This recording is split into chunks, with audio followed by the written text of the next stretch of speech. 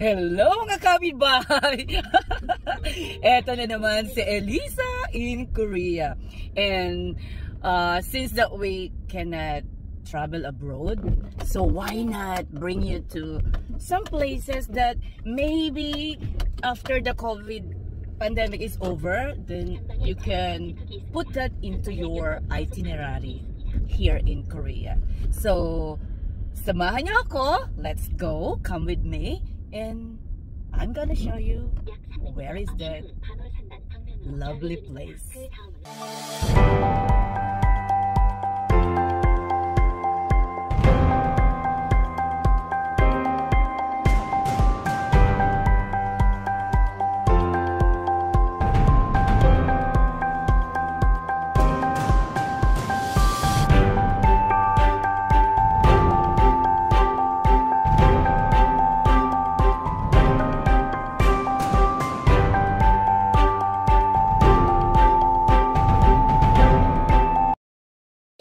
Ito na nga, istorya.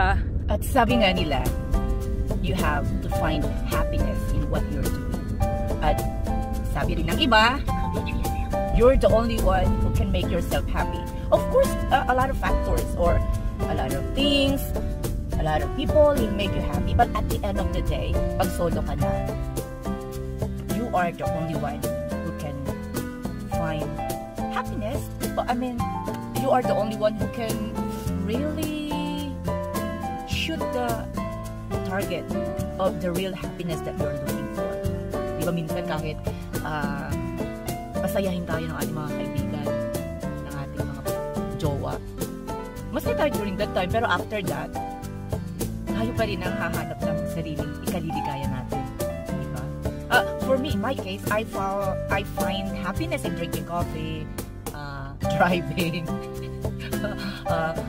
being with friends, but syempre walang forever. Hindi man parating anytime you want to be with your friends, available sila, di ba? Minsan pag tinawagan mo sila, okay, halika magkape tayo. Oh, pasensya na, meron akong busy ako, or we have some family things to do, or some family matters. Syempre mas important na syempre yung mga family. So pag ganon, you have to look for some happiness, and my happiness is being with the coffee. Ang coffee wala siyang iwanan, anytime nandyan lang yan. Tsaka if you want different kinds of mood, you can change the mood drinking coffee. You want sweeter, you can drink macchiato. Quiet my navigation. You can drink macchiato, sweeter than the other things or another person, or you can choose latte, cafe latte, my favorite. Or if you want to change, you can have another drinks at the coffee shop, maybe some shake, milkshake, strawberry shake, or some different kinds of fruit shakes. Anyway, ano nga ba gusto kong sabihin? Eh di, basta, just find happiness in what you're doing, and just find happiness that, just find things or habit or hobby or whatever is it that will make you happy and satisfied with your life. Kasi wala nga forever, pero yung mga coffee shop, nandyan lang siya. Yung coffee, nandyan lang, di ba? Anytime you want them, nandyan lang siya. At saka, kailangan laging meron kang gasolina pala. Ano ba pinagsasabi ko? Wala lang. Wala lang masabi. Kasi medyo, we're just halfway na. So, kwento-kwento na. Para maiba naman ang ating kwento. Sabi pala ni tatay, istorya. Yun daw kape nakakaitim, sabi ni tatay. Uy, Elisa, kaya tawag pala nun sa akin ni Bunso. Elisa, tama na yung kape, kaya yan hindi na pumuti dahil yan ay nakakulay sa balat. Para namang hindi, sabi ko kay tatay. Pag sa umaga, yun ang kasama mo, almusal bago pumasok sa school, ibili ng pantisan, si nanay, saw-saw sa kape. Ayos na yun, masaya na. Teka muna, nasa na ba tayo? Tinanabigay siya. So, kinalakan ko na yung kape. So, pantisan, saw-saw sa kape. Eh, nung lumaki na ako, kape pa rin ang kape. Finally, after 50 something of my existence, na-realize ko, tama nga si tatay, nakakaitim nga ang kape. Kasi, parang tinan mo, hindi na ako pubuti. Samantalang yung ibang mga nag-abroad, ang puti puti-puti na in a matter of 1 year. I've been here in Korea for almost 23 and I've been to another country as an OFW. Never akong umutim. Ngayon ko na-realize na nakakaitim na ang kape. Kumukulay sa balat. Hindi naniwala na kayo. Ano, meron pang eksena na nagbakasyon ako sa Philippines. Tapos sabi ng isang Pilipina na OFW din. Isa rin siyang nurse. Sabi niya, "Uy Elisa, para namang ikaw ay hindi nag-abroad. Kaya ang kulay mo yung pala." Sabi ko, siyempre, lalayo pa ba? Para lang galing gumaka. Diba? Hindi pala gumaka. Para lang galing nagsinamo si Elisa. Ganun pa rin ang kulay. Tsaka bakit ikaw ay hindi nagsusuot pati ng mga ala-alahas?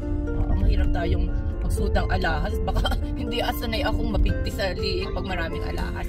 Anyway, back to coffee. Ayun. Nakakaitim ang kape. Maniwala kayo. Pero, black is beautiful. So, I rather become black. Kayo manggi. So, enjoy lang sa kape. Yeah!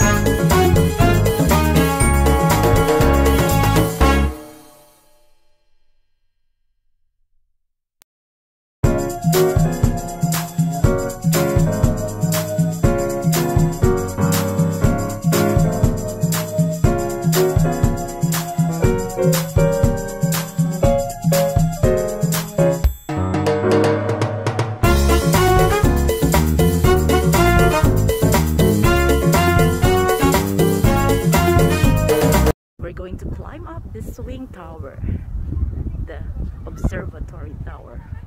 Let's go! So let's climb up the tower, okay? The observatory. Let's go!